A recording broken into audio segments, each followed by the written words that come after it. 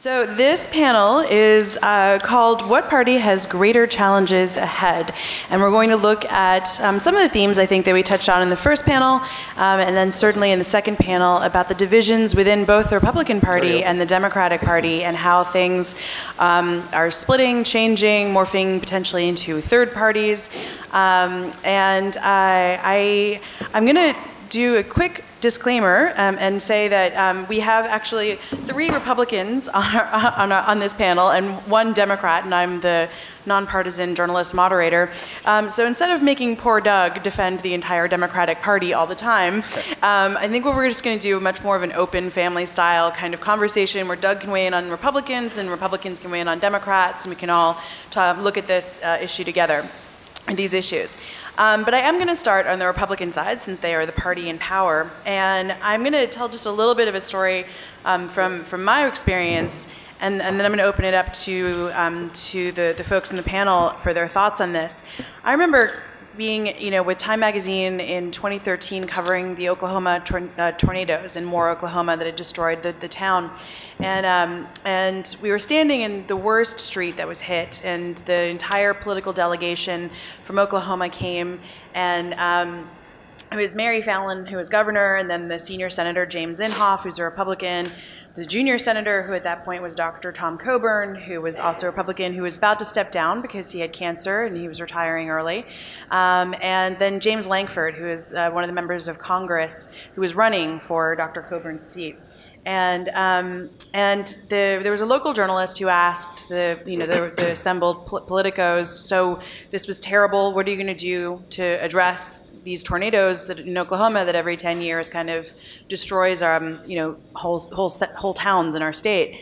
And Inhofe said, well, I'm a member of the Appropriations Committee. I'm gonna go and I'm gonna see if I can get money from the federal government to see if we can put a safe room in every school in Oklahoma so that parents can know that their children have a place right there where they can be saved if there's a tornado, and people in the community will know that there's a place where they can go just in case their tornado alarm goes off. And the reporter then turned to Dr. Coburn, who said, would you support that move? And Dr. Coburn, very amazingly, considering he was surrounded by all these families who just lost everything, said, no, I do not support giving any federal money for this because, I'm a fiscal conservative, and this is the job of the state to do that. And so it's Governor Fallon's job. And Governor Fallon was sort of staring daggers at him at that point. And then the reporter turned to Lankford, who was running for Coburn's seat, and said, well, what do you think about Dr. Coburn's comments? Would you support putting in safe rooms in schools? And Lankford said, not only would I support Dr. Coburn in this, and there should not be any federal funding for schools, I don't think I would give federal funding for FEMA to help recover this. And poor Inhofe, who'd started this whole thing off, was left gaping and sort of trying to defend himself as a Republican. He was like, trying to say, look, I'm not a moderate, I'm an actual fiscal conservative Republican. I just believe that, but it's amazing to me that someone like James Inhofe can now be basically considered a moderate in the Oklahoma delegation. This man is one of the most conservative members of Congress. And it really illustrated to me the migration of the Republican Party in recent years and how far to the right it swung. And so I'd like to just start with those thoughts, but get your thoughts on the swing of the Republican Party, and can it remain a whole party, or might it go the way of the Whigs? Well, anyway, thanks for having the door open. It reminds us what a lovely day we have. See, this is how tricky the Main Street media is. See the question? See how she framed up that question? Now, I could say 7 or 8 Democrats potentially running for president, signing on to single-payer Bernie Sanders bill. I have a question about that coming down the pike. would show actually a broader question, which is, have the parties both moved in a certain direction and have the polarization, and which maybe is creating this dystopia with Washington, that the parties, in order to get to Washington, have to go so far to the edges that, it used to be 8% of the voters made up the election, and they were the independents and people who kind of sit in the middle. So you'd spend, a year and a half of your campaign talking to the people who were going to vote for you anyway, probably, and then you spent the last 3 months trying to get those last 8% to break, 50.1 your way and win. And now, you see both parties kind of really moving into their wings. yeah, the question is, what does it mean? I mean, Eric Cantor was a conservative until he wasn't, and he lost. And and I'm not familiar with I don't study the Democrats as much but I'm sure they're Democrat. Maybe Feinstein, who is California super liberal my entire adult career, and all of a sudden she's getting the primary. So you kind of look at it and say, like, what does it all mean? Like, where's all this headed? It's tough to see. I mean, it's tough to predict. And from the Republican perspective, 6, 8, 10, and 12, we had this Tea Party movement come out, and it took us about 6 years to kind of get our arms around it and understand it. And I think we largely do. Then Trump comes along and he kind of scrambles the whole pie again, and we have to now try and figure out what it means to be.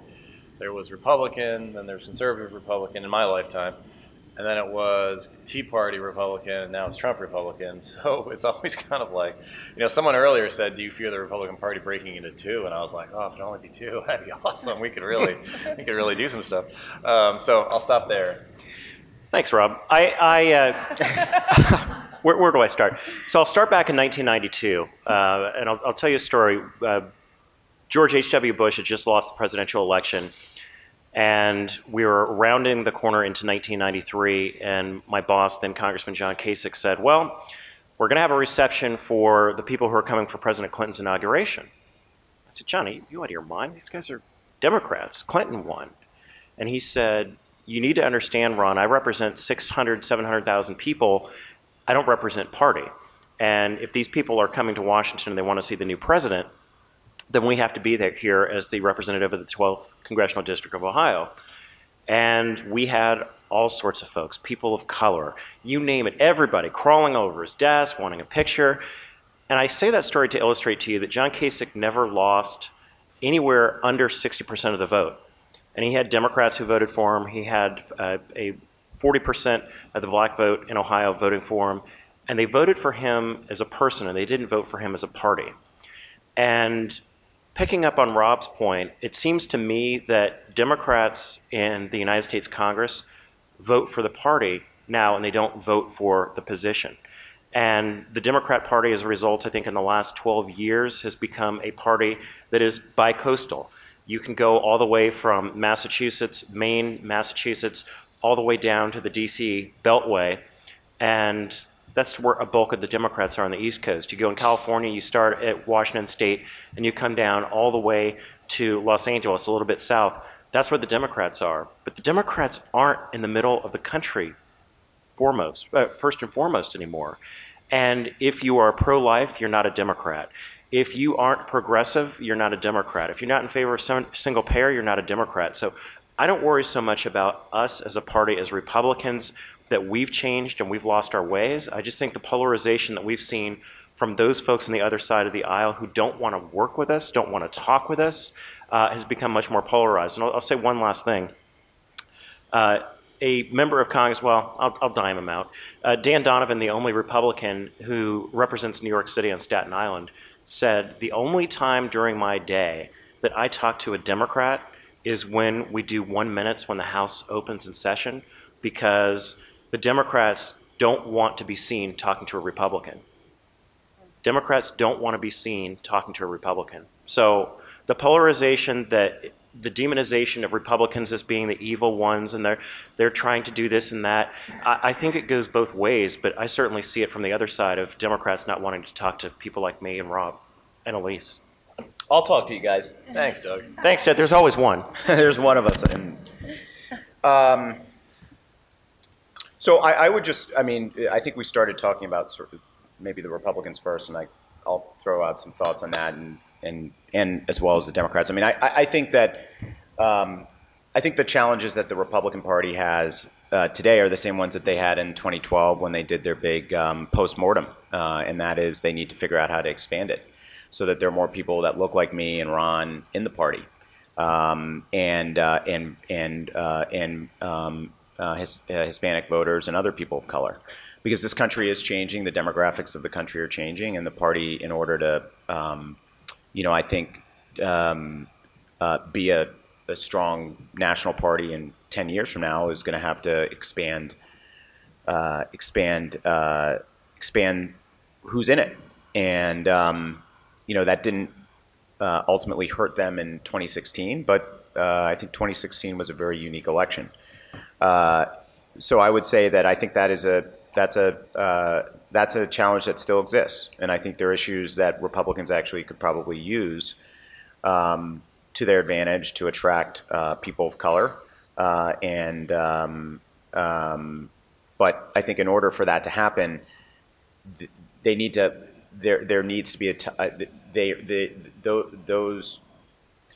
to be an effort by the party to tear down a lot of the, I think, sort of hostile rhetoric that we're seeing from the White House, not necessarily from people in Congress right now. So I'm not putting this on McConnell and Ryan. I have my disagreements with them on policy, but I do think that when you're seeing the president of the United States, who is a Republican, who is a Republican standard bearer, say the things that he said about many different groups in the United States, I think that makes it really hard for the party to sell things like school choice or tax reform or other things that might be attractive to people of color in the United States. They just won't even open the door to have that conversation with the Republicans because of what they're seeing mostly from the White House in terms of how the president has demonized many different groups. And so, and on our end, I think the Democrats just, there are two issues that I think that they need to do a better job of. They need to instead of look at their base voters, their African American and Hispanic voters as strictly turnout, they need to look at them as persuasion voters. Typically, the way we run our campaigns is we don't, they aren't communicating. They don't really begin significant paid communication efforts to their base until much later, and then it's a turnout communication. It's not a persuasion communication. The difference is that when we use persuasion communication with swing voters, that starts much earlier, and there's a much bigger investment into that communication. And I think this is, I think that the party can't. They have to understand that people are making a decision in their base between, and we saw this in 2016, not so much between voting for the Republican or the not so much voting for the Republican, but just not voting. And so, what's worse? I actually think that you have to begin a persuasion communication effort and organizing effort with your base voters much earlier than we have in the past. And then we've got to figure out how we get seniors back. And I think that there's a number of things in the Republican efforts to repeal ACA that will help Democrats with that in 2018. And then lastly, Democrats have sort of forgotten how to talk to people in the middle of the country. It doesn't necessarily need to be, in some ways, it's not just a policy effort. Like, I think there are many policies that the Secretary Clinton and Democrats had that should be attractive to blue collar voters. But there's also just like, just an ability to connect and understand that there are certain, there are, just like with African American voters or Hispanic voters, there are certain, there are certain cultural aspects and views that that are important to these voters, and if you disrespect those views or step on those views, whether it has to do with the Second Amendment or religion or what have you, that's going to close the door to them. So you can't even get, just like the door is closed to people of color, to Republicans, to talk to them about school choice issues or charter schools or something like that. Democrats, I think, in some ways have done the same with these voters in the middle of the country, so that so that we can't even talk to them about our views on, whether it's raising the minimum wage or trade issues or overall economic issues. So that's something that that Democrats have to do a much better job of. I would like to take a step back and just think about 2016 and the primary process for a moment, just because I think that the two insurgent candidates who emerged what they were talking about and what they represented and what those policies were have actually a lot more in common than other people who are on the Democratic and the Republican debate stage. You consider that Bernie and Trump were railing constantly against career politicians, against corporate lobbyists, corporatism. They were taking on the system. They were seen as the outliers. And then what their actual message was, both candidates were anti-free trade and were saying we must, either get rid of these trade deals completely, or we, or we walk out of now. They both were in a way that in a Republican primary, you couldn't have imagined that free trade would have surfaced as an issue.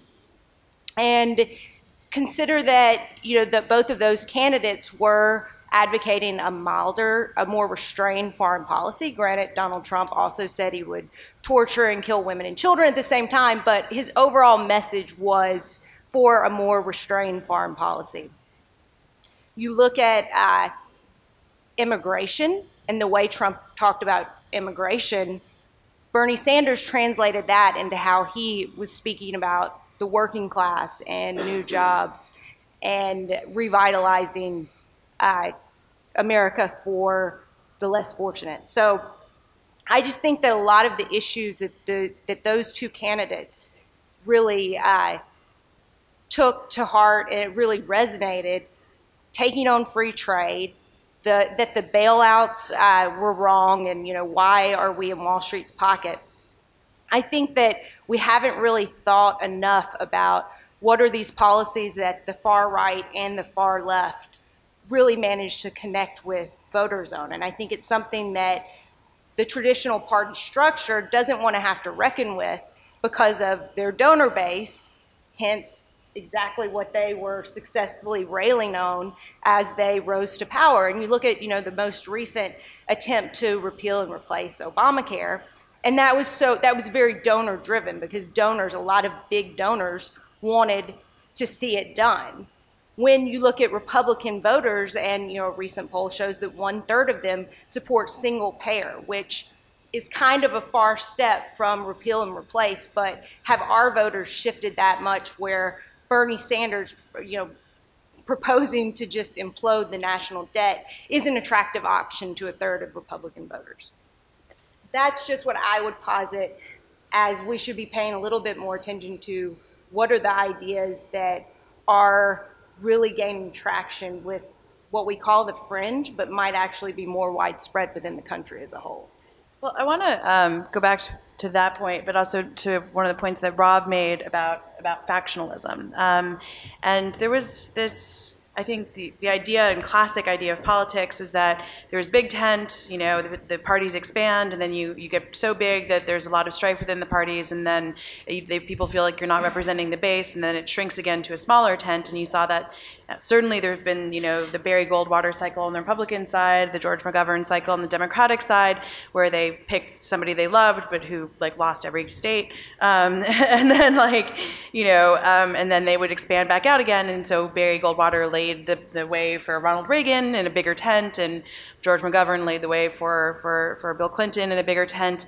But I guess I want to ask the question, is the two-party system dying in America because things are so factionalized and you see so many different parts of the parties at each other's throats? And so you have the three legs of the Reagan stool, and all three legs, the fiscal conservative, defense conservatives, and social conservatives, kind of all at each other's throats in many ways, and arguing over what's the right way to go.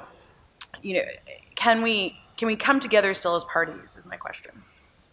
Anyone want to? Internally, you mean? Yeah. Well, I think two things have occurred since 16, which I think, it's too early to tell. One thing I would say is, did the Midwest realign fundamentally at the national level? Is the Rust Belt, which was pretty solidly for Democrats, is that going to follow Ohio's lead and really move toward Missouri's lead and kind of move into the Republican column? Or was Trump, kind of a generational type candidate who was able to move that electorate in a way that no other Republican will be able to? We just don't know. But the other thing is, you've seen kind of the rise of, at this point, I'm not sure if Doug would agree, but it would appear that Bernie Sanders has a leadership role, if not is the leader of the Democratic Party right now. And I don't think he is registered Democrat right now. He wasn't until 6 weeks before he ran for president of the party, he registered. We had the same problem with Trump, so I'm not trying to throw stones on that point. But my point is so we've had on the Republican side, we've had a very messy fight with our far right that has gone back from '06. The rise of the Tea Party movement, you've seen us fight with them race after race, spend hundreds of millions of dollars fighting it out over who's right. And you haven't seen that fight in 16, and maybe we're seeing seeds of it in California and some other primaries, but you really haven't seen it where instead of the Democrat establishment looking at Sanders and some of his ideas and saying, you're a self-proclaimed socialist and that's not going to work in a general election, in a national election, instead you've seen them kind of adopt it. So you've seen two different strategies. One is, we have, like I said, spent hundreds of millions of dollars and lost races and won races trying to fight us an ideology that we think that the establishment, we is not the right word, but the party establishment considers a threat. Where in the Democratic side, you've seen them kind of lock, stock, and barrel to a large extent. Their top people who are the most prime candidates to run nationally kind of grab the far left ideas and say, I'm for it. And I don't know if that's a good development or a bad development. It's sure going to be a cheaper alternative in the long run because you don't have to have these expensive, painful primaries, I don't think. But will it move the party too far to the left? I don't know. I mean, that's so. The question on factionalism is are we too fractious? I think what you said about the Gutenberg press, that was really interesting. That maybe we are in a time that we just haven't been able to process all the disruption, and it's reverberating in ways that someone in their 70s and someone in their 20s, like they're processing information in such different ways that it's hard for people to even understand. I mean, the Republican Party's always been factionalized. I mean, are we, on foreign policy alone, on the gold standard, we fought 100 years as a party over this issue. And World War II, we thought killed the isolationists, and now they're back again. I mean, so it sounds like I'm putting my thumb on the scale who I think's right. But my point is, like, I've always felt as a party, we've always had trouble kind of having a coherent national brand, and certain key leaders like a Reagan have been able to carve it together and hold it together. But that's all it ever is that we just kind of hold it together and then it kind of falls apart. I guess my question, and I'll just give this to both Ron and to Elise, and Doug if you want to weigh in, is the question of, since 2010 and even before that, the Republican Party has increasingly been going for purity standards. There's been rhinos, people have increasingly said you're not a real Republican, and yet somehow they've managed to, through this, expand their majorities. How is that possible? Well, I think Republicans at the state level, what you really need to look at as we have this broader conversation is where we are as a party at the state level. I mean, if you look at the Republican Party right now, the Democrats lost 1,000 seats in the Obama era, 1,000 seats at the local level, 1,000 seats at the state legislative level, and several governorships. I mean, Republicans now have 34 out of the 50 governor mansions in the United States. We control a majority of the state houses. That's really where the power is. And if you look at that as it relates to redistricting and how these congressional districts will be drawn in the days and the years to come, that gives Republicans a built-in advantage that recognized up until we came into power in 1995, the Democrats had gerrymandered the districts and Republicans were out of power in the House of Representatives for 40 years. I would never go back 500 years, Jay, to the Gutenberg press, but I would certainly go back 105. And I'd go back to 105 and look at the race of 1912, and where you had Taft running for re-election, you had Theodore Roosevelt running in the Bull Moose Party, and then, of course, you had Woodrow Wilson. You had Theodore Roosevelt draw more votes as an independent candidate than any candidate running for a major party nomination in American history, and he still lost. If he hadn't gotten in the race, of course, then Taft would have been re-elected, and that reminds you of 1992, where, of course, Ross Perot gets in the race, siphons off 19% of the vote, and George H.W. Bush loses. So Republicans would be wise, and I always tell my students this, to be a student of history, of looking at past performance for future indicia of behavior. If Republicans go down this road of everyone says we're fractured and how we're not coming together as a party, you can look at 1912 and you can look at the race with George H.W. Bush and Bill Clinton as an indication of if we're fractured, we lose. Yeah, I think, so you asked the question, is the two-party system dead? I don't think it's dead, but I do think that they're facing a lot of the same challenges that, say, the newspaper industry had dealt with, the major networks had to deal with 15, 20 years ago, the cable companies are dealing with now. Is that there are forces out there that are trying to disrupt the party system. And, the parties are either going to adapt to that and survive, or they won't. And I think that, it's too early to tell. I agree with, with what Rob said. It is too early to tell. But, there's just the large institutions, whether it is government, media, corporations, the two parties, Congress, none of these institutions are popular right now with people. They're just not. And that has occurred over time. But, it's incumbent upon the leaders of the party to figure out how to adjust with the times and be able to be a place where you can have differing views but feel welcome and at home.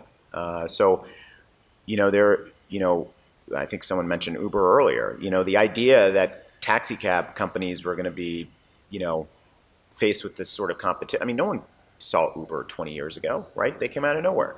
Cable companies didn't see a Roku or a Apple TV coming 20 years ago, but they're now having to deal with that. And I think that the parties are going to have to do the same, or there will be, whether it's a third party or some type of splinter party that pops up and, kind of to your point, brings together some of these folks in both parties who, actually have very similar beliefs on how they want the country run. I think there's much more of an opening for a national third-party candidate. Otherwise, I think going down to state level races just completely pointless, probably, to try to. It would just take such a cataclysmic force to come in and basically and make any progress. Looking at the national level, I do think that we're probably going to see more celebrity candidates who try to run for office with name ID, name recognition. Kanye.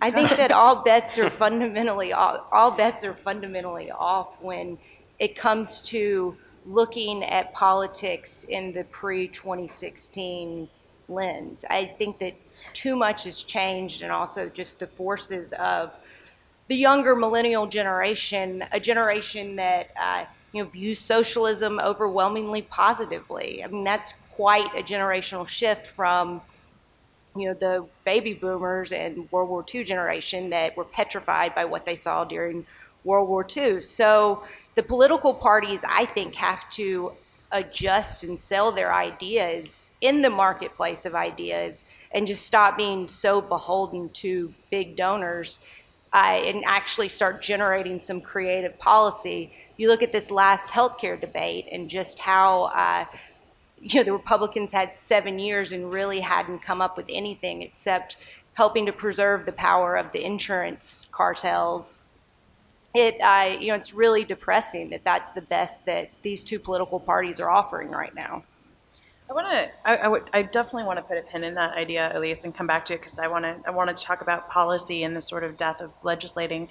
But I want to first take on something else that you mentioned earlier, and that's the idea of a national candidate running as a third party.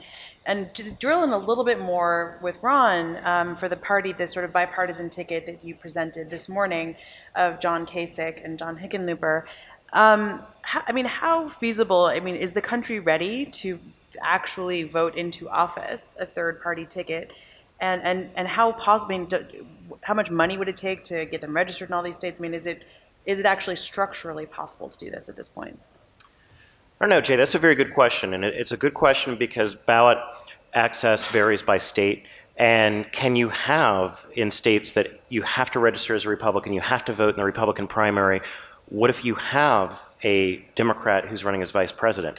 I don't know how feasible it is at this juncture, but I can certainly tell you that I think that the appetite is out there for something different than the status quo, right? I mean, I think that there's a reason why, if you look at the way that our parties are running right now, they're so polarized, and they are playing to a base of their political establishment as opposed to reaching out for a broader electorate. I mean, what do we do in the primaries? The left runs far to the left, the right runs far to the right, and they hope that they didn't go too far, too left, so they can meet somewhere in the middle for the general.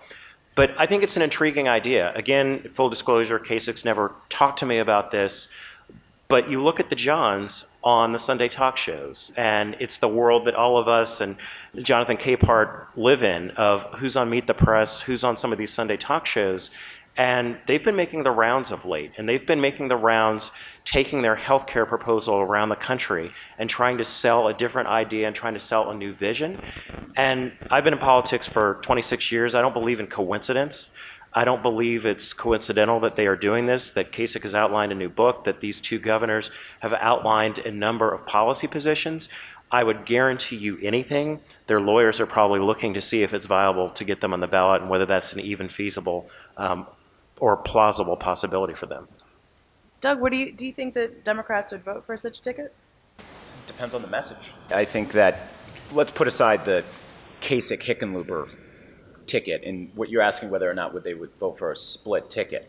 Yeah, I think certain. Yeah, I don't know if we're talking about a majority of the party, but you don't need the majority of the party. But I think it depends on what the issues are that they're promoting, and it depends on and it really depends on the message. But we've seen instances. There are not a lot of them, but Jesse Ventura was a third party candidate. He won the governorship in Minnesota. Ross Perot did. He actually probably would have done much better if he didn't have several major slip-ups during the campaign in '92. So there have been instances, not a lot, where a third-party candidate, Michael Bloomberg in New York, he ran. He's been a Democrat. I believe he's been a Democrat. I know he ran as a Republican, and I think he may have won as an independent. He's got the trifecta. Yeah. So he's an independent, and I do think that some of the challenges that Ron mentioned, just financial challenges and organizational challenges, would make a third party.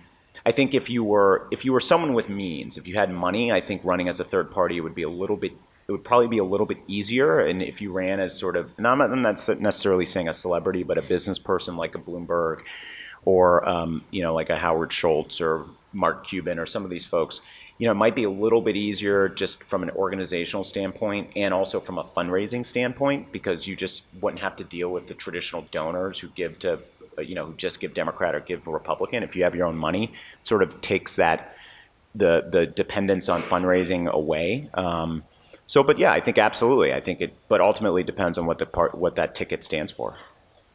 So I looked it up, and the Whigs, which was the last big major third party in the United States, began in response to Andrew Jackson, and Ron probably knows this better than I, because they thought he was too authoritarian, and he was too, him and his Treasury Secretary Gallatin were too trying to stamp their will on the people, and their demise was actually slavery. The issue of slavery completely divided them, and it gave Republicans, and Abraham Lincoln in particular, the opening to come in during the Civil War.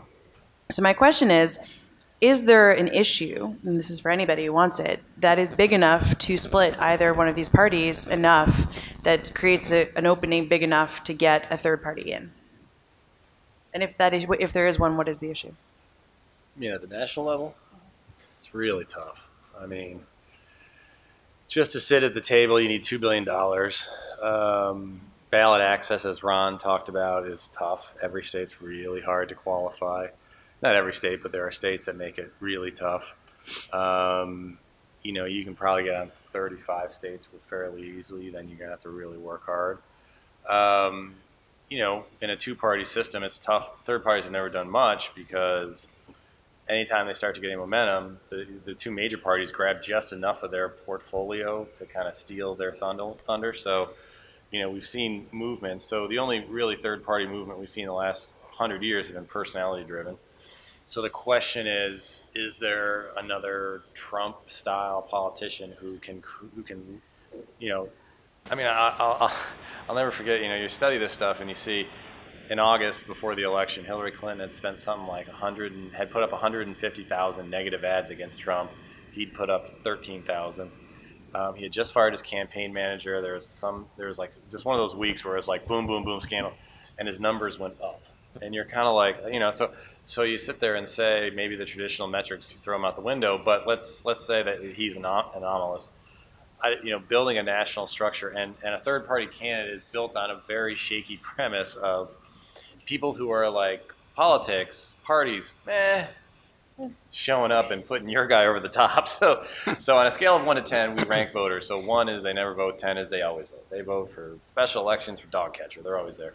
You're counting on like 3, 4s, and 5s to show up to vote for this thing that has never been done before. You kind of say, boy, it'd have to be something that I can't see what that issue is. That's really tough. That's a really tough issue. Now, if there had been a third party in the past election with the negatives that both the major party candidates were carrying, Clinton had historic problems. Going back to the 1800s, parties holding the White House for 3 terms is really, really tough. And Trump had, his negatives should have disqualified him from even being close. But he wins, she loses. Now, if you had a viable third-party candidate this time, I think this was like a once-in-a-lifetime kind of opportunity where if you saw Bloomberg run, who had the money, who had the lawyers, who would have had a message, who actually had a record. The problem with business candidates is Trump is in so many ways so unique, but the business candidates don't generally do well because business and government, it's like generals and they're very good at one thing, and a lot of those skills don't translate, and they think they do. So it's tough to say, and that's where Bloomberg was so special because he was the business candidate who actually had run something really big in politics too. So, I look at that as like a really unique time, and to say we're going to have those conditions again, if you believe the theory that Americans elect the opposite of what they have in the White House, Axelrod theory, that our next president is going to be so boring and such a technocrat that I really think that's, I'd look at like an O'Malley again and say, kind of boring, kind of lame, from like a medium-sized state, but kind of like, knows government, like that. My guess is kind of where the American people are going to want to head. Any thoughts on issues?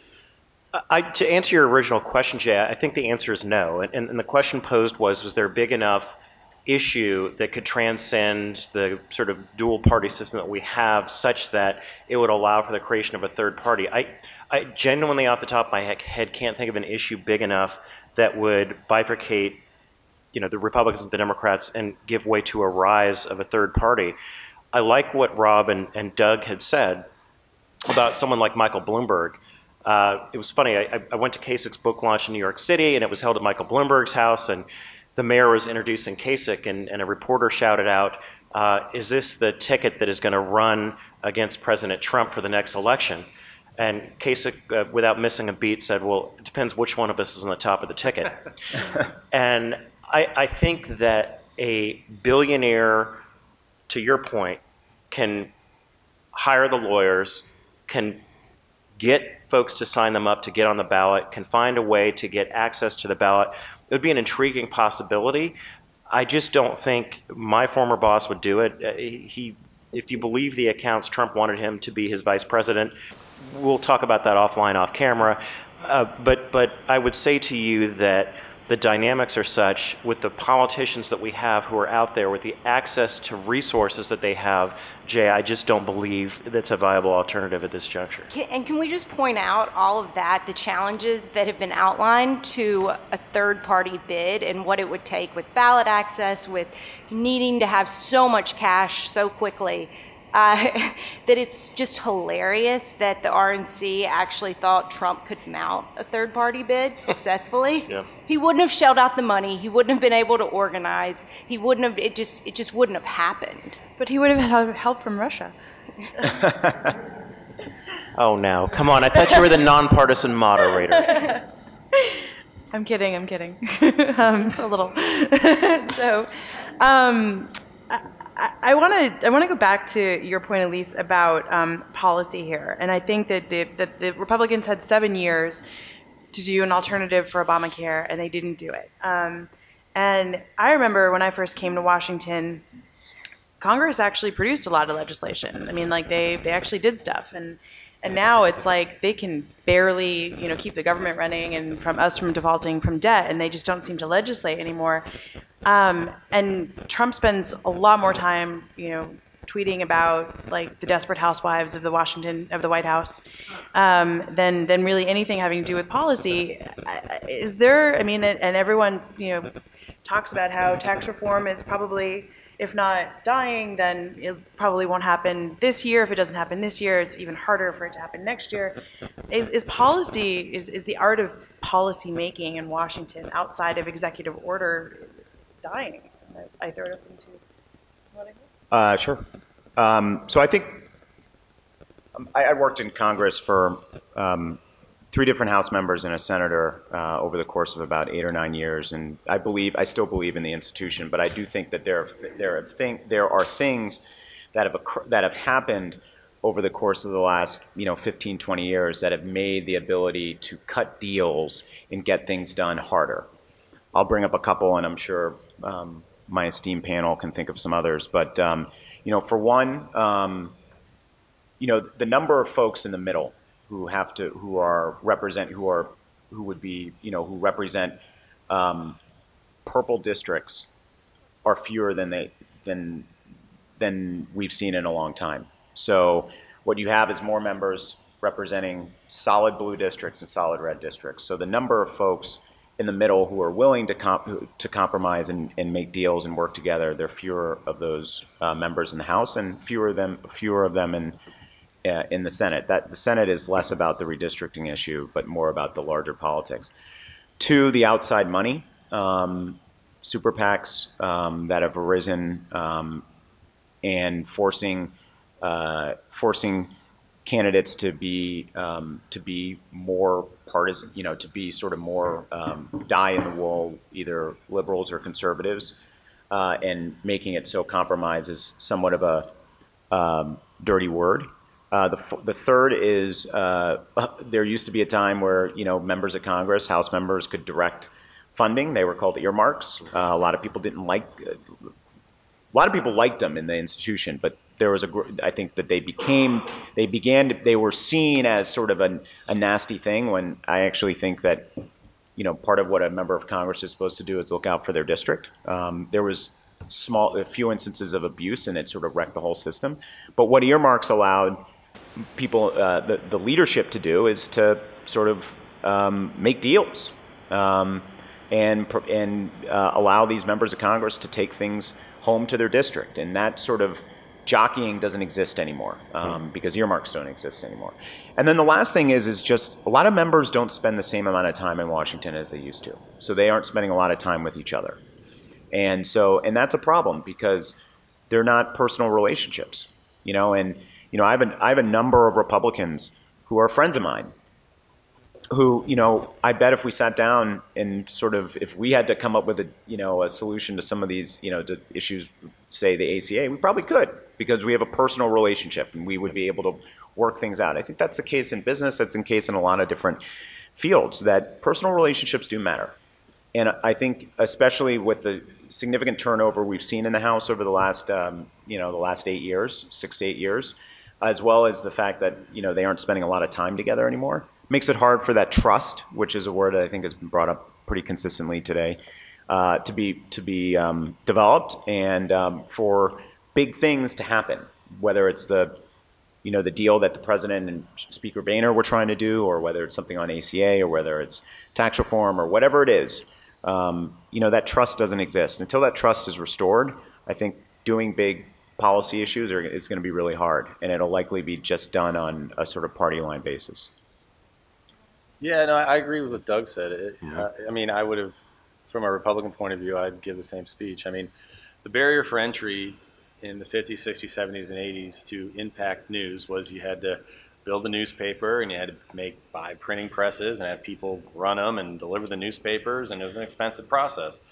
And then you saw the rise of the internet, where someone could have a blog which says this person's not doing, and all of a sudden you saw that movement morph into partisan TV, which spends billions of dollars saying, you know, not only is Congress bad, but trust us over them because we're watching them, so you don't have to, kind of thing. So you see the institutions starting to be pulled apart. So they say we need more sunlight. Yeah, we got to get rid of these earmarks. We got to clean up the party system, and we have to pretend we can, you know, take money out of politics. I mean, let's not forget ourselves. John Kerry, which was pretty recent, ran for president and spent $92 million. Mm-hmm. Hillary Clinton spent $2.5 billion. Mm-hmm. Romney spent $1 billion. I'm not making a partisan point. I'm just trying to chart the growth explosion of political spending. We still spend $4 billion a month on chocolate, so there's an argument to be made, do we spend enough on politics? But set that aside, is that, you know, you have the institution, and then you have the rise of super PACs, which are personality driven, because we took the power out of the parties. The parties are starving for cash. The super PACs aren't. And I mean, it's a screwed up thing that in order to divorce the politicians from the money, we now have Kay Hagan and Tom Tillis ran in North Carolina as $120 million, and their combined spending was 23% of the combined spending. So imagine if you were going to get in an argument with your spouse, and you not only had to do it in front of the family, but they got to say more about why your spouse was right or wrong than you did, and not by a little bit. Of 10 arguments, you get to make one, and everyone else gets to make other arguments. I mean, you can imagine, I spent 2 years of my life trying to recruit people to run for the Senate, and they look at it and you see really talented people and they're just like, I don't want to be a part of this. I'm not blaming just super PACs, but you know, you see these kind of really fundamental things that were a part of our strong legislative history. And the other thing is in the last decade, being incumbent is bad. Oh, I've been gone to Washington there too long. Well, okay, fine. But the downside of that is you lose your legislators. Mm-hmm. 62 Republicans had been around when W had been president. 62 out of we have a conference of 232 or something like that. 62 have been there 8 or more years. So if you take the Washington adage that it takes 10 years to move anything big in D.C., 10 years. John McCain spent 10 years trying to pass campaign finance reform. We can argue if that was a good idea or not. But he spent 10 years. If 2/3 of your legislature haven't even been there for 10 years, how do they even know how to legislate? I mean, there is something to be said that, you know, you lose that talent and maybe old and gone to Washington and okay, but you know, you got to know how to build legislation that can sustain 60 votes. And that's kind of the frustration I have as a political professional when I was doing it is, you know, we send all these great candidates to Washington and, you know, I see them now and they're like, I'm so frustrated, I can't get anything done. And, you know, and kind of my response was, you know, my job was just to get you in the door. Like, I'm done. Like, but I understand their pain in that it's not a great lifestyle. I think a lot of people think, oh, to be a senator would be awesome. But, you know, it's a tough job. You have a lot of work to do. And at the end of the day, if you're going to go through all that sacrifice, being away from your family, have 49.1% of the state like hate you, you know, I mean, like there's easier ways to live a life, let's just say, and then to not have any accomplishments, it is really kind of soul sucking in many ways, and I hear that frustration. And there's a lot of ways we could pose on how to fix it, but you know, it's just I don't know. Maybe we have to get through this as a republic, and then we'll get through the other side. I don't know. And being a House member, I mean, you mentioned the Senate. Being a House member in a frontline Democrat, that's what we call our sort of competitive districts, our frontline districts, or in a vulnerable House Republican. I mean, that's even worse because these guys are constant. I mean, they never stop. They just raise money. I mean, I was at the DCCC in 06 and then working closely with sort of new members and vulnerable members, and I'm sorry, in 08 and then in 10. And we were having fundraising conversations with our members in December, you know, and like with our vulnerable members, like we need you need to be at 250 first quarter, right? And every week they'd come in front of, you know, the DCCC leadership, and or every other week, and it was like, how you doing, right? And so they have to do call time, right, which takes a ton of hours away from them, you know, potentially going to committee hearings, and it's just the house lifestyle is even worse. I mean, It's just all you get is worst. good health care, and I think they give it to themselves for life too. So That's not true, actually. they don't get the. No. And they don't get free haircuts, no. But we were talking about Nixon earlier, and if you look at Nixon's schedule, he would spend like 6 hours a day just kind of like unscheduled reading and thinking, and you're kind of thinking like he wasn't working hard enough, but you're kind of like, my God, it would be kind of nice to have our leaders like actually like read a book and like think like deep thoughts about stuff. But instead, they have to live this lifestyle where it's like, I have a committee vote, I have 22 minutes for lunch, then I have to go raise money for 4 hours, and I have to come back and vote at night, and then I have a fundraiser that night. And it's like, you know, when people sit there and say, oh, Congress is not working that hard in such a cush lifestyle, I'm like, follow them around for a day then. Yeah. Like, yeah, there's some who figure out how to be lazy. They really, but you have to kind of you kind of have to go out of your way to do that. I mean, and most of those folks are in safe seats. If there are lazy members, and I don't think there are a lot of them, but if they are, they're in safe seats. But to these folks who who are in competitive seats, there is no time to have established any relationships with anyone. They're going to caucus meetings. They've got meetings with the leadership. I mean, it just becomes, and they're just not in D.C. that much. And when they are, it's just all about how they come back. So I agree with what my friends have said for the last several minutes, and I would offer my perspective this way. I think if you look at the last year that the Congress passed all 12 of the appropriations bills before the new fiscal year starts on October 1st. It's like 70. So, no, it's not that bad. So the fiscal year starts on October 1st and it ends on September 30th.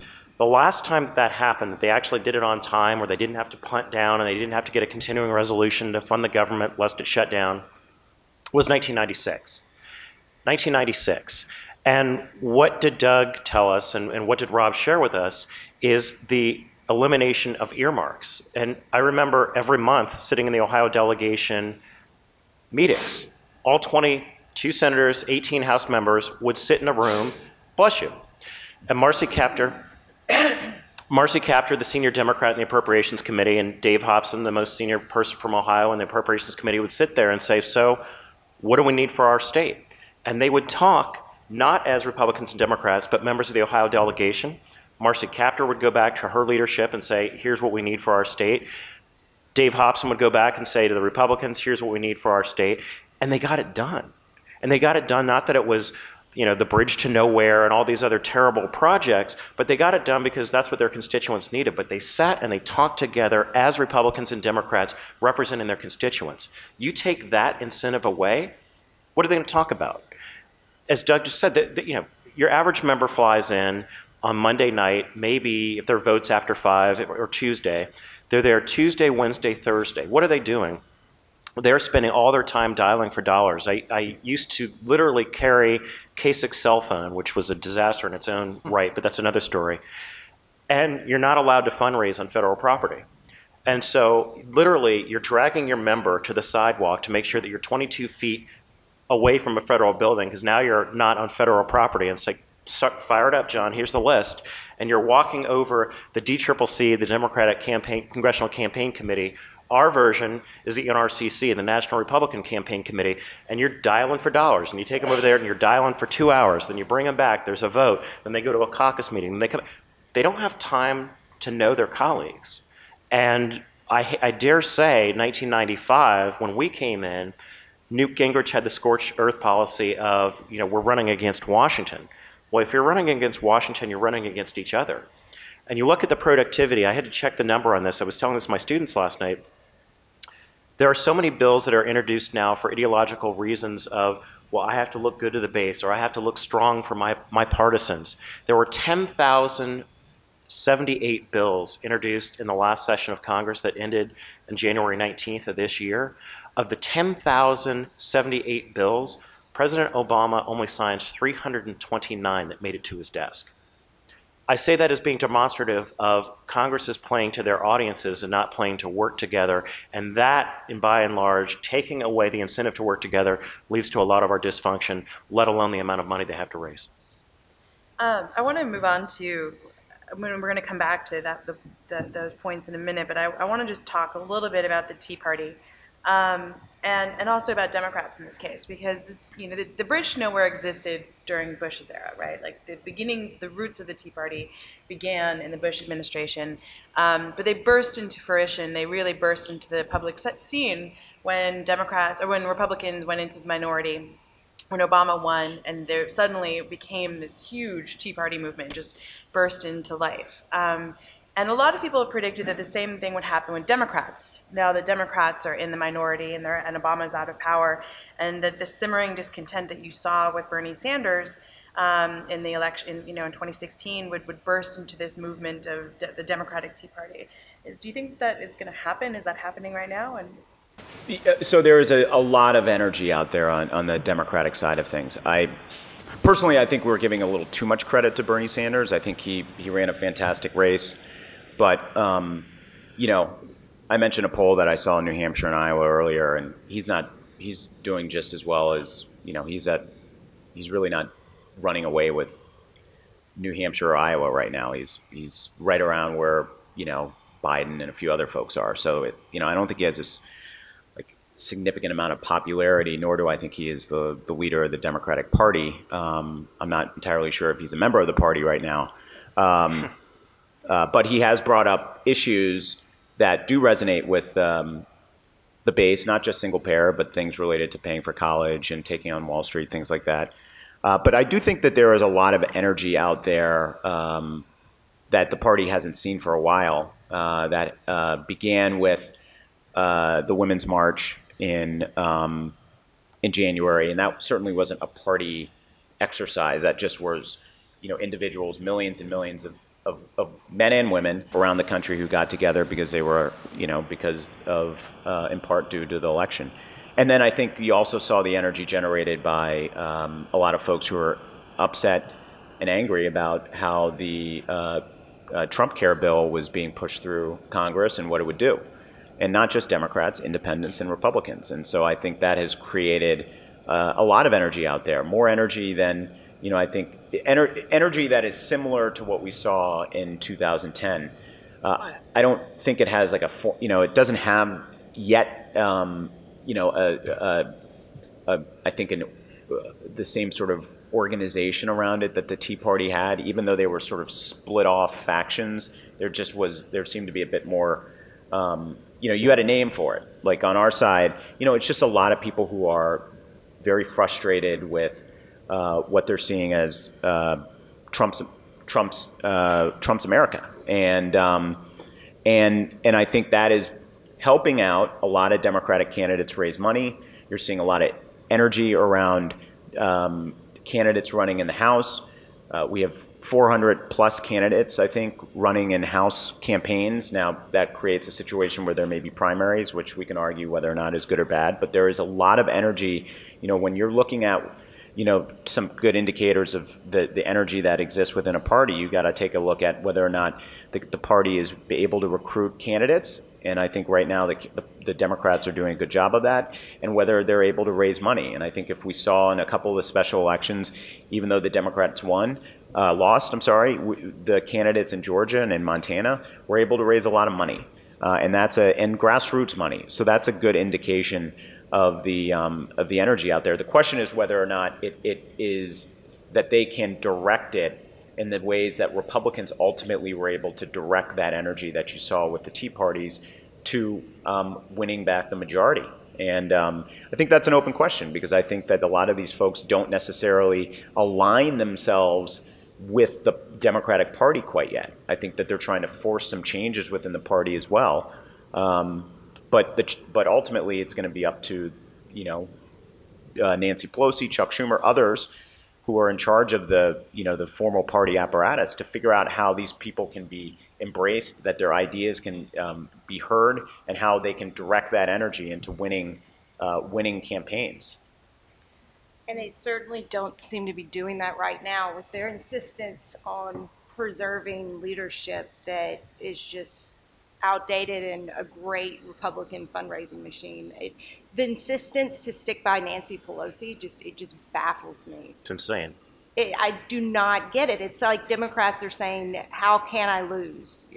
And just actively making that choice to continue down a path that is almost so similar to the insistence on nominating Hillary Clinton as their party's nominee, just because she had been, for decades, had so many negatives just piled up. And that's what the situation that Pelosi is in at this point. And, a lot of people say, well, that's a misogynistic viewpoint. You're trying to bump out a woman. It's the difference in winning. And well, I would just, what I would just say is that if there are, in the House Democratic Caucus, if there is someone who believes that they can be a better leader than Nancy Pelosi, no one is stopping them from running for that leadership election. Didn't Seth Moulton challenge her? There have been a couple, but it's not like anyone is saying you can't challenge her. Ultimately, it's up to these folks in the party. If you're a House Democrat and you have a real problem with, if you have a problem with Nancy Pelosi's leadership, then put together a campaign and beat her. Well, but Doug, it's easier said than done, though. I know, but I'm just saying it's not like Nancy Pelosi is saying you can't run or you can't. She has demonstrated over the course of her career an ability to not only pass legislation but also raise a lot of money. And she has been, despite what I think Republicans say about her, she has been a very effective leader for the House Democratic Caucus. Now, if at the end of the day there is someone out there that thinks they can be better, then they should run against her. But these critiques of her, well, she has some sort of stranglehold. No, she only has a stranglehold. If you want to replace her, then put together a campaign and beat her. Well, but no one sees it as a priority. Well, or an impediment. But that's winning. not her. But that's. I guess I'm saying I'm like. We use the word insistence upon that there has been insistence by leadership to keep the same leadership. No, it's not that. It's that we haven't seen people in the we haven't seen someone who could within the House Democratic Caucus who has been able to put together that coalition and that campaign to beat her. And that's not her fault. I mean, she's doing everything that she can. I mean, I'm not sure if she should just step away just because, people like, us are saying whatever we want. I mean, you got to put together a campaign and beat, and win. Easier said than done, my friend, against the juggernaut. And here's the reality. Most senior members in the House have something which is called a leadership PAC, a political action committee, and you can donate $5,000 to a leadership PAC. Nancy Pelosi has amassed a huge war chest that if you're a guy like Tim Ryan, he represents Eastern Ohio, he represents the Mahoning Valley, which is up against the Pennsylvania border near Pennsylvania. Very conservative, very, very blue collar, a lot of Catholic population, a lot of pro-life population, and if a person like that who is in his 40s can't run against a Senate and House leadership structure on the Democrat side that's in their mid-70s, then you've got a problem. And I think the problem is that he's been boxed out knowing that a lot of the Democrats in the House would never lend their support to him, knowing that Pelosi and her party machine would turn the money spigot off. All I'm saying is that it's not. So are we arguing that Nancy Pelosi shouldn't raise money for her PAC or for her party? I mean, my point is that we can argue whether or not there needs to be change within the leadership. That's fine. I think having fresh voices is a good thing. I would also point out that Mitch McConnell isn't a spring chicken either, and neither is the President of the United States, who's older, who's in his 70s. But my point is that ultimately, Democrats in the House need to, if someone needs to stand up and put together that campaign. It can be done. It's hard. I get that, but it's not Nancy Pelosi's job to sort of step away if she still feels like she can lead the party. She's got to have trust that someone can take the baton from her. Here's the difference between our caucus rules and the Democrat caucus rules. We say that you can't be in leadership for more than 6 years if you're a Republican in the House. that you're term limited out, that you have to go after 6 years. The Democrats have no such mechanism in place in the House. And I think it would be healthy for the party. It's healthy for us. There's certainly a lot of the old bulls in the House of Representatives who are Republicans who didn't want to go anywhere, but you're like, hey man, 6 years out of the pool, it's time for somebody else to get a chance to get in there. And I think Pelosi, the way that the rules are structured in the House Democratic Caucus, she has an iron grip in the party as long as she wants to stay. What you're seeing is actually interesting because it's the clash of two cultures in the sense that when I was in Republican leadership, we used to marvel at how the Democrats are very united and they never beat each other up in the press. Maybe you'd say never is not the right word, but from our perspective, we're House and Senate Republican leadership. It's like every day we take more fun beating each other up than beating Democrats sometimes. Yep. And so their discipline, I think, helps them, but maybe in this instance it's hurting them because we have a much more dynamic. You lose the majority on the Republican side, you're out. Dick Gephardt never delivered the majority, and he stayed until he was ready to leave. Pelosi lost the majority, and she stayed. You know, I don't know what's a better system. I think my guess is she's probably coming to the conclusion of her career, but you never know. She is one of the best House politicians you'll ever meet. Ever. She is So effective. The dynamic, her dynamic and nimble way that she handles her caucus, and it has changed dramatically. I mean, just look at the California delegation in the last 15 years, how much that delegation has changed, and she has kept a hammerlock on that caucus. I think so. I want to I want to sum everything up and ask the panel a last question before we throw this open to questions from the audience. And I think that we're hearing a lot of frustrations on both sides of the aisle, and like a lot of the similar frustrations, right? And why the parties are broken and why the party systems are broken. And a lot of that is, you know, they spend more time dialing for dollars on both sides of the aisle. They can't forge relationships with each other. They don't know each other. They can't work across the aisle. I think, you know, earmarks, the loss of earmarks has been a big problem because there's no incentive for anybody to do anything. I would add to that list closed primaries. You know, it's like the craziest 3,000 people swing a vote in every district, and like, do you really want those people picking you for the candidates for Congress?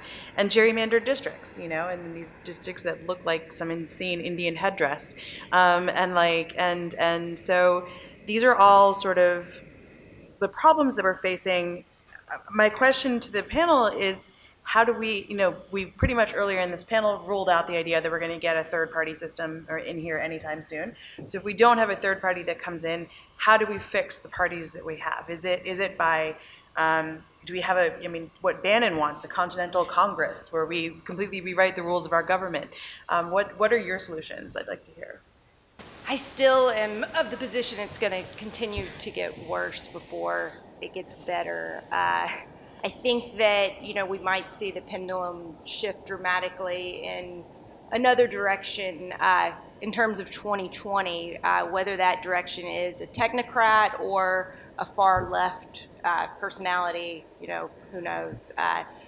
I wonder, though, that voter disgust with government and the inability for anything to get done, it does make me think that a technocratic style candidate would, you know, be viewed favorably. Whether, you know, someone like Mike Bloomberg, who I just miss him every day in New York City. He was such a great mayor, and the city was running so well and so functional. And but there are very few business people who can do that. Well, you know, I'm actually looking forward to 2020 in a big field. I think the last time the Democrats had a really big field was in 2008, and you know, obviously we know what happened there. And the Republicans had a big field in 2016, and they won. So I think having a big field of candidates just fighting it out with one another and getting their ideas out there is productive. You know, unfortunately, you know, even just minor things, like one of the things that kind of just bothered me about 2016 is that Republicans had, I don't know how many debates they had. They had so many, they had a lot of debates in the beginning, right? So, and they were on primetime TV during the week. And all it was, and you know, most of the time they were criticizing the policies of Barack Obama. There was a bunch of exchanges between each other, and they had to define themselves. But a lot of it was just them going after the Obama's agenda and what he did. Disagreed with a lot of what they said, but there was no rebuttal. Like, we didn't have an opportunity. We had, I don't know how many debates we had. We had like 3 or 4, but there were a few Democratic debates, and they weren't prime time. They were prime time, but they just. So what you had was this situation where Republicans were generating very large audiences for their debates. They were, I think, doing a good job of motivating their both base voters, but also getting out there an argument about the current, the status quo. And we basically there was no real solid rebuttal with the same number of debates, which I think if we had, say, 6 or 7 candidates in it, might have sort of helped sort of diminish, I think that was a very effective piece of that camp. I think the debates helped the Republicans get their message out. And so I think having a big primary in 2020 with a variety of candidates will be helpful, if only because there will be a lot of debates and people will be able to hear in part what Democrats are fighting for and standing for, but also it'll be an opportunity for them to make their case against President Trump and how he has led the country. That's why I love this place, because I hear an argument that I'm like, because I think Republicans really viewed him as a family fight that was dragged out for months and months and months, and they hated it. They hated like the sharpest elbowed voices in our party having a platform to say things that were like such a turnoff to what we figured a general election. So that's really interesting. That's why I like coming here, because I hear a totally different perspective on the same thing that I saw and went through, and I came away with a totally different conclusion. And maybe you're right. I never really thought about it as kind of for once the mainstream media letting Republicans have an unfiltered kind of hour or 2 hours, or on Fox 3.5. I don't know. I remember that debate. Right. Like even I was there, and the candidates were like, "When is this thing ending?" That's fascinating. But I think your question was how can we make things more governable for the American people? And, I've heard a lot of politicians talk to very rich people and very poor people talk about this, and I don't know that anyone has a solution. I think, the Atlantic had, I'll leave with the students, I'll give you 2 reading assignments. One was a Politico interview. Politico magazine's first magazine did a interview with Bobby Baker. He was a Democrat kind of behind the scenes operator, and it's a fascinating read about everything that was going on there, and you have to read it. But then there was another piece that was in the Atlantic, and I'm sorry, I can't think of what it was, but they talk about the death of middlemen in D.C. and the death of smoke-filled rooms, and how this is Atlantic's writing this, and how it's been a tragedy. And it gets to the earmark issue. It gets to because when you had strong parties and strong leadership, it controlled the excesses of ego. And once we got rid of that, we've seen an explosion of ego. So instead of being, I'm going to be the best Republican or Democrat, you're going to say, I'm going to actually be bigger than that, and I'm going to be this thing. So we saw it in smaller scale, and for my Democratic friends, I would remind them that we didn't really have a problem with the Tea Party. The Tea Party was our friend in 6 and 8, and then 10 it started to wobble, and then 12 it was outright warfare. So these things take years to manifest themselves in a way that you can figure out if they're friend or foe. But that is all directly, we kind of pulled out these supports that kind of checked ego, and it checked self-ambition, and it kind of made politics more of a collaborative thing, both internally and eventually externally. Because I think you're going to see it with, if my instincts are right, you're going to see Democrats vote, because for the very same reasons that Democrats in red states that went for Trump, some by double digits, need accomplishments to go home and talk about and say, I got things done for you, even though I'm a Democrat. And we've moved away from that. And I don't know how you put it back together, because at this very conference, I've talked to leading people who ran presidential campaigns about how do we just do a little thing like fix our campaign system. And these are my friends, and we couldn't even, we tried, and we couldn't even get to stage 1 because there's just such fundamental disagreements about how we finance campaigns. And so it's tough. I mean, these are really, really tough things to do. And that's where we've always relied on a strong executive.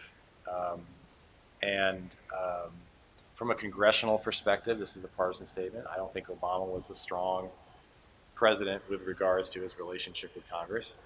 And you know, it's the book is still out on this current presidency, but we can agree I think Trump would agree it's been a rocky relationship. And you need strong leaders like Clinton, like Bush, who can get people into a room and either through force of personality, force of threat, force of whatever, walk out of the room with progress. And that's been a challenge. You know, I want to echo what Rob said, listening to what Doug said a few moments ago. You know, you come here and you think, you know, I've got my perspective and here's what I'm going to offer, and then you take a step back.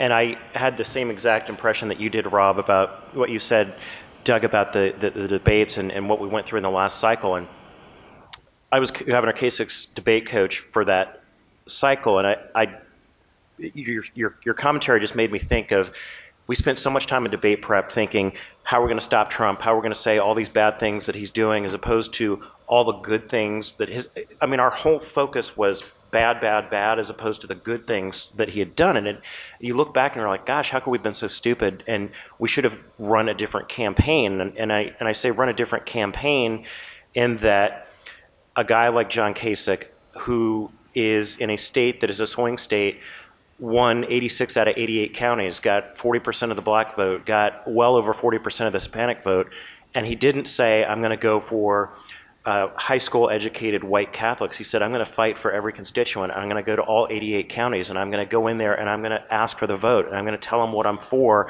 I'm going to tell them what I've done, and hope that that works.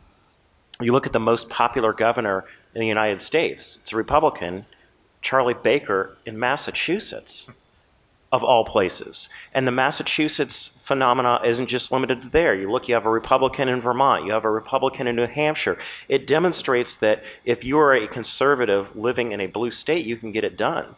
But how do you get it done? Not by trying to tear people down, but trying to be constructive and build a governing agenda up. And I just think one of the ways that we end this is, Joe Manchin, the senator from West Virginia, is a friend of mine, and he said, "No, how do you expect, Ron, the Senate to work if the following scenario happens? We go home on Thursday, I go home on Friday.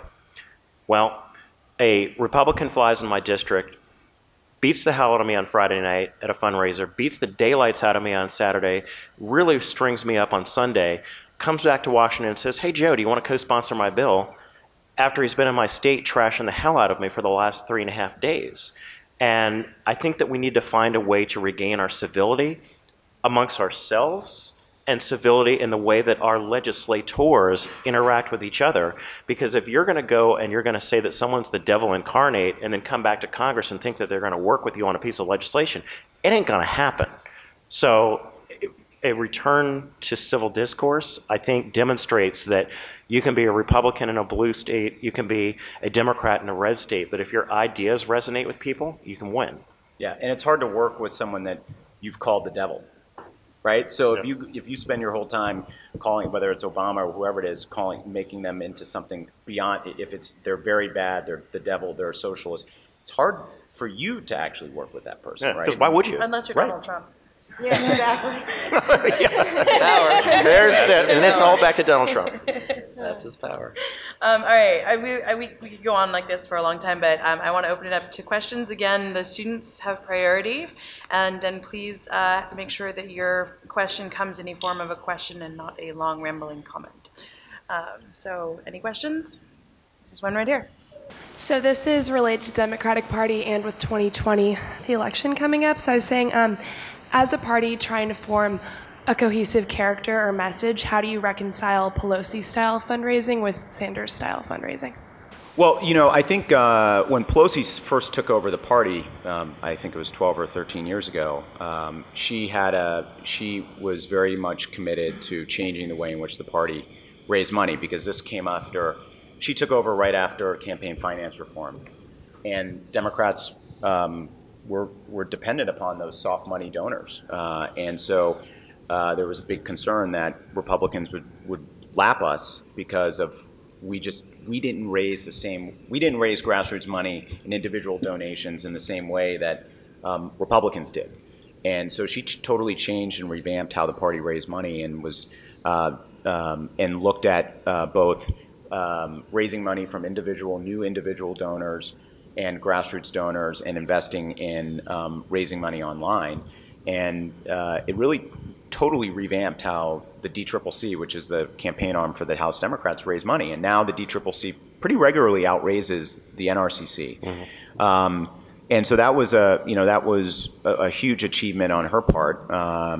And I think that there's lessons to be learned from how Bernie Sanders raised money in sort of like these $20, $30 increments that the party really should look at. And he was, in part, a lot of it had to do with, his personality, but it did have to do with the issues that he was running on. And so I think some of our candidates in Georgia, the Georgia special, again, we lost that, but he was able to raise a significant amount of small dollar donations. So was our candidate in Montana. So I think we are taking a lot of lessons from Bernie. But I want to give Pelosi a lot of credit here because she really changed how the party raised money and we became less dependent upon a lot of the the corporate dollars, especially once soft money got out of the system, and focused much more on raising grassroots dollars online and also from individual donors. I would just say one thing, which is, I think if I could channel Pelosi for a second, which is always trouble, dangerous. I think she would say she does do a lot, and her grassroots arm is not her; it's really the DCCC, and they have the biggest grassroots fundraising list in the world. Mm-hmm. But also, I think, and I say this from not a Republican point of view, but I will cite the Republicans so as not to be too partisan. There's a lot of people who can generate a lot of money online, but they don't win. And I think Pelosi could make a pretty strong argument that she wins. And Bernie did a lot. He really energized a part of the Democratic base. That was great, but ultimately he didn't win. And we see that where our fringe candidates raise a ton of money, and it makes them really hard to beat, but they don't win generals. And so you always have to balance that out, which is, you wish you could get $1 from every one of your voters, and that's all you needed. But sometimes to get those dollars, you have to pivot so far away from kind of where a winning strategy that you kind of become a creature of, the best example is probably Ron Paul, not Rand Paul, but his dad when he ran. He raised insane amount of money. I mean, he'd have $5 million days when that was still a lot of money, He had the Goodyear blimp. I mean, it was amazing. They had so much money, but his ideas were so narrow that while he had passion, he didn't have width. He had depth, but he had width, and he wasn't able to get one delegate.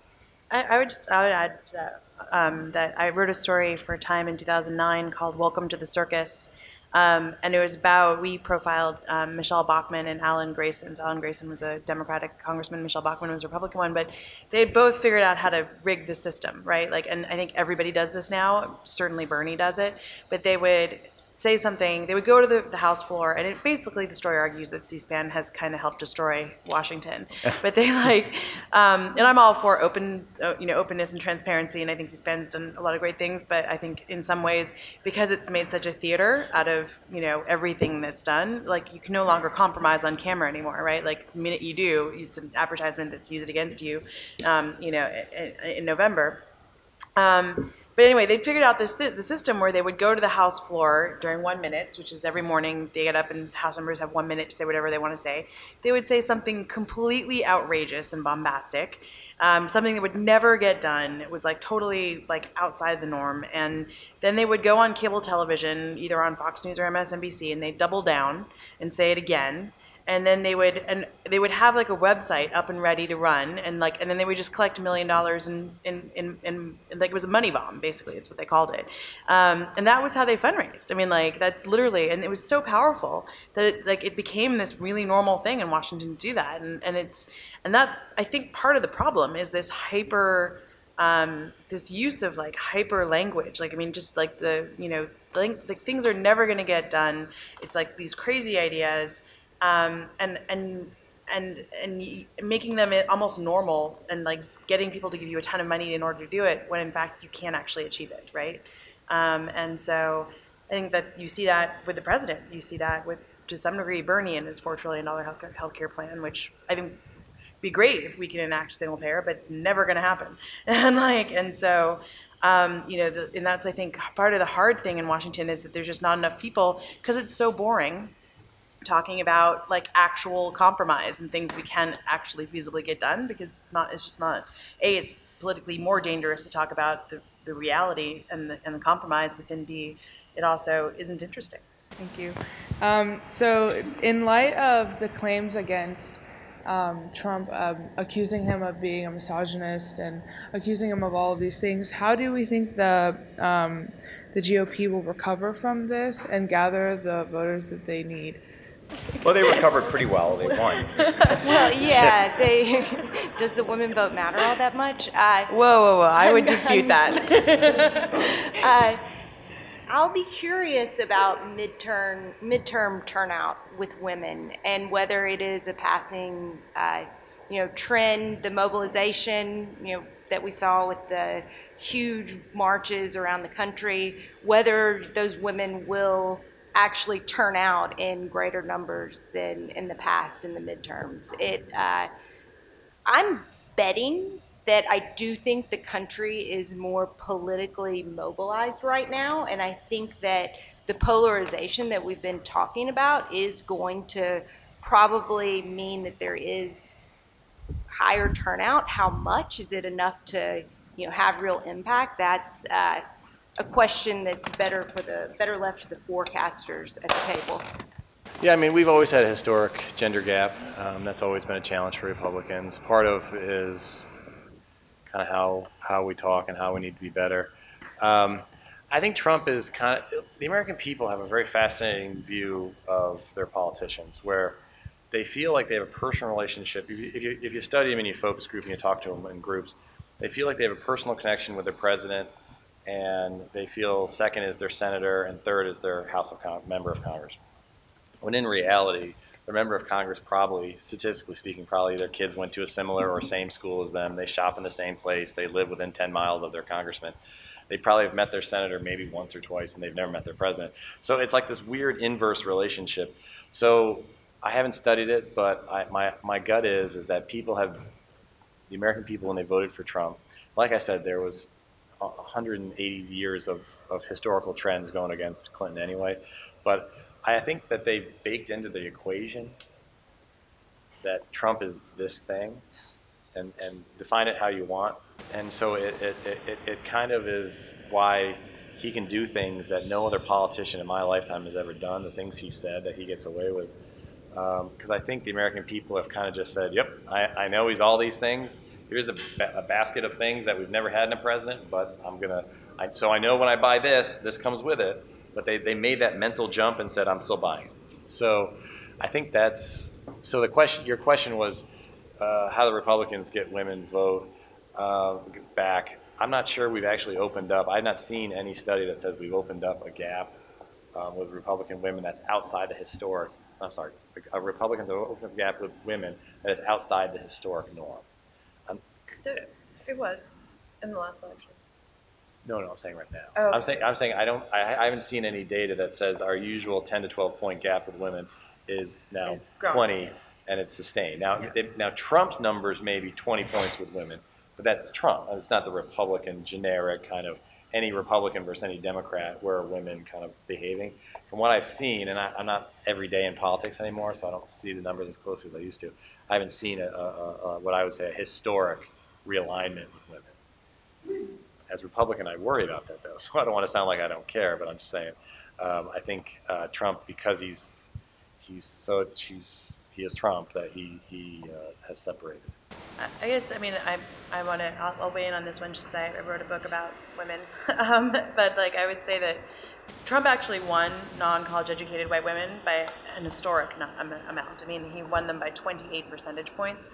You compare that with Mitt Romney, he won that demographic by 20 points. George W. Bush won that demographic by 17 points each time. I think John McCain won it by 14 points. I mean, so he doubled John McCain's win almost. It was a huge amount of non-college educated women who turned out for him.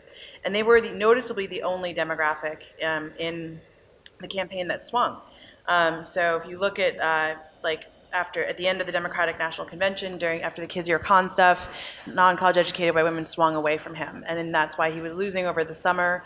Then Kellyanne Conway comes on board. And, you know, I've known Kellyanne for, I have a whole chapter on her in my book. I've known her for a long time. She actually made the argument for years that she's been frustrated by the Republican Party's insistence on not targeting women, because they think of it as like a special interest group, and it's not what the Republican Party does. And she argues, well, if we make up 53% of the electorate, we're actually the majority, so it's not really a special interest group. And so she got Trump to really focus on women over that summer, right? Like, he went out to Detroit and campaigned in black churches to convince women that he wasn't racist. He trotted out Ivanka and a women's agenda.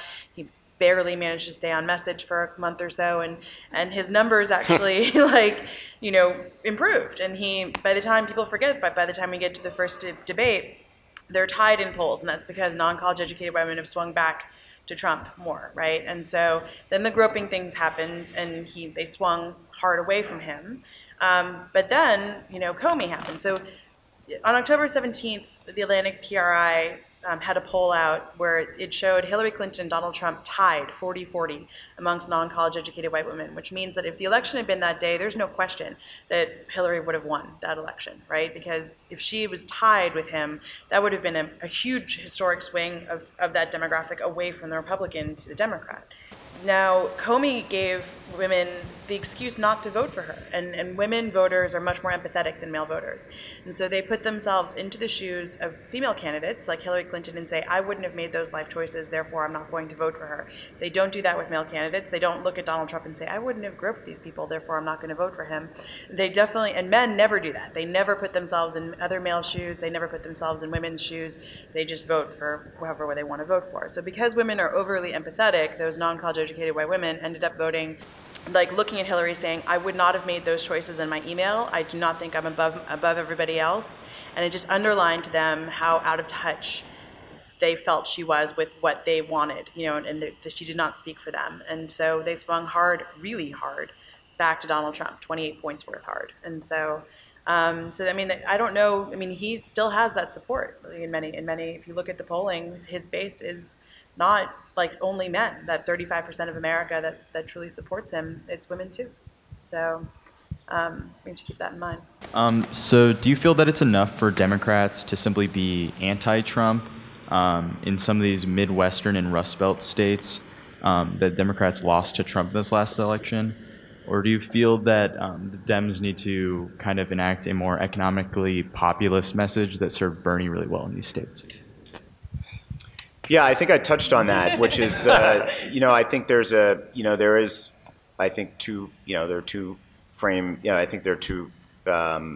two camps, right? That, we need to be anti-Trump, we can't work with him, and there's a camp that says that, we want to get things done. And I think if you look at voters, overwhelming majority of voters would say we want someone who can get things done, even within a Democratic primary. And I think that I did a presentation at some point 6 months ago, and we did a word cloud. Word cloud, basically words associated with the two different parties. And I wanted to see what words were associated with Democrats on Twitter. So when you use the word Democrat, what other words are typically used with the word Democrat? And the word that was the most prominent was Trump, which is not right now. Right now it's okay, it's fine. I mean, it's just kind of what you would think, because this was right when Trump had started, it was 4 or 5 months into his administration. But Democrats need to be defined outside of Donald Trump, and folks need to know what Democrats are going to stand for and fight for. And in 2006, it was, if you ask anyone at this table what was the Democratic message in 2006, I would give 6 for a 6. Well, but that was the issue. I mean, that was the policy campaign, but the message, a lot of it was basically anti-Bush, Anti-war.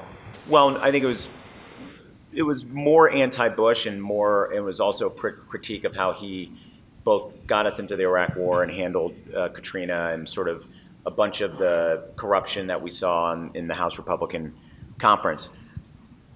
Now, so, you know, I think Democrats do need to have, they need to have, you know, a pretty clear narrative about what they fight for and who they fight for and what they stand for. But I do think that, you know, there's going to be a good deal of what they're going to probably generate momentum around will be the anti-Trump strain of people that exist out there. That's driving a lot of energy. But if it, you know, the party needs to have a clear message about what they stand for. And right now, you know, that's still being debated and figured out. And but I think it's important that we have that. In 20 seconds, I'd say that the easiest political adage I ever heard was politics is about addition rather than subtraction. And Democrats need to find a way to add people to their coalition and find a positive reason for people to vote for Democrats rather than say, I'm not going to vote for you, and I'm going to vote for Trump instead because of any number of factors. So please explain this to me, because Donald Trump, yes, he is president of the United States. He won the Electoral College. And yet Hillary Clinton, the Democratic presidential nominee, won the popular vote by 3 million votes. So is it possible that Democrats could overlearn from the mistakes made in the last campaign by forgetting the fact that even though their candidate didn't win, more American people voted for that candidate and presumably for the agenda that she had than the folks who voted for Donald Trump? And I would love to hear what Rob and Ron have to say about this as well. Well, I mean, there's some structural stuff about the Electoral College that it doesn't make sense other than to raise money to go to New York, Illinois, California for a Republican. We don't serve ads there. We don't spend any money there. We don't do anything there. So, and there's a whole lot of people there. But those states are similar to Democratic candidates. I know as a movement, the Democrats are trying to look at Texas and some other states as maybe potentials to flip. But there was no reason for Hillary to go to Texas. So there's some structural reasons. I mean, I always feel like we're arguing a bad call by a referee after a football game when we get into this stuff. I mean, I don't know. I look at it as either you win or you lose based on the system and the rules that are in place. And so the popular vote argument, while interesting, I mean, I just kind of feel like I'll answer your question with the kind of how you started, which is he won, and that's kind of how to look at it. And it's an unsatisfying answer. I understand that. I understand that he got more Electoral College votes, but that's the system we're in, and if it's like the endless primary debate in Virginia, whether it should be a convention, a firehouse, or a firehouse primary, or a convention, or an open primary. The person in charge sets the rules, and they set it so it is the way they want it to be, and that's just kind of how. I mean, it's like that's the way it is. It's kind of the way I'd argue.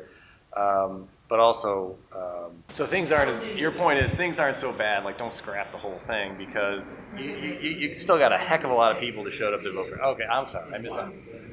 Yes, every political party, and I think Ron referenced it earlier, I mean, to use, since we're in Europe, the Maginot Line, if political parties were responsible for visual representation of their strategy from one election to another, we would have Maginot Lines crisscrossing the U.S. endlessly because in 2014, the ghosts of the witch and the legitimate rape twins and all those guys, they followed, this was when I was running the senatorial committee, they followed me around the building everywhere I went. Every meeting somehow was, you guys need to, but this thing.